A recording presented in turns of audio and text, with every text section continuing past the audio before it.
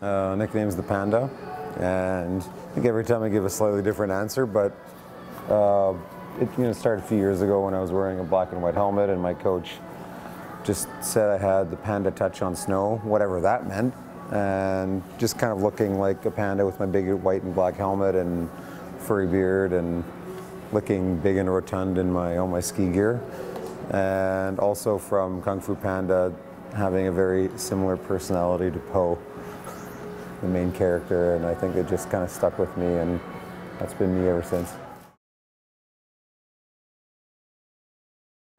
In my tights, there's not a lot of places to put extra luggage, so to speak, so I just carefully placed the loonie inside of my suit, and then at the end of one of the runs, the only people that were actually allowed on the hill at that time were racers, and then obviously security everywhere, and the snipers in the forest and the bushes and stuff. So it came down through the finish line. There's constant racers coming down around me, so I kind of stopped and was getting stared at by all the security guards and soldiers, with guns.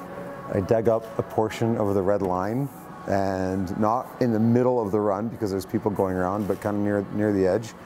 Dug up the red line with my ski, tried to remember where I buried this loonie, stuck it in the snow, buried it, and went home, got up the next morning, did my thing, and the rest is history, as they say. 8 knees, 4 full ACLs.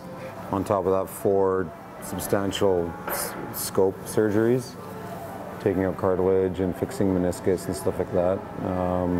Small back surgery after the Olympics.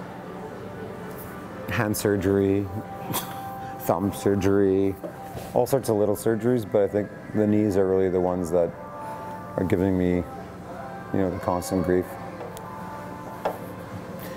Scared and excited for the new day to come. Only God knows that.